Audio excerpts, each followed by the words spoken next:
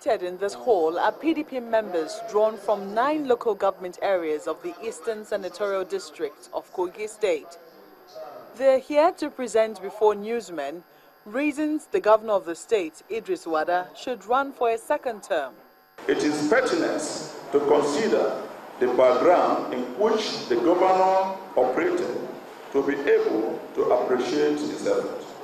This is a governor who has had the greatest legal fatal challenges in the history of the state. The only governor who was involved in a fatal accident and was bedridden for a period of 3 months.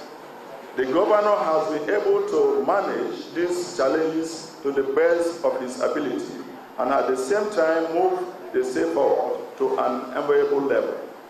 It is against this background that we deem it fit and necessary to publicly come out today to pass a vote of confidence on this gentleman. That done, the group moves to the banquet hall of the Government House, Lokoja, where they meet with the governor.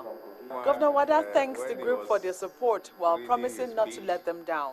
And I feel touched that in the current environment, all of you believe in me. It's not easy to make such a determination at this stage, particularly when there's so much rumor and stories going around.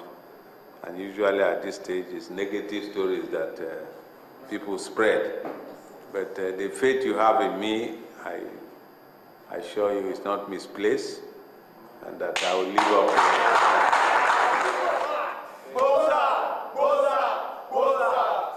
The forum may have endorsed the governor for a second term, but the ultimate decision lies with the people.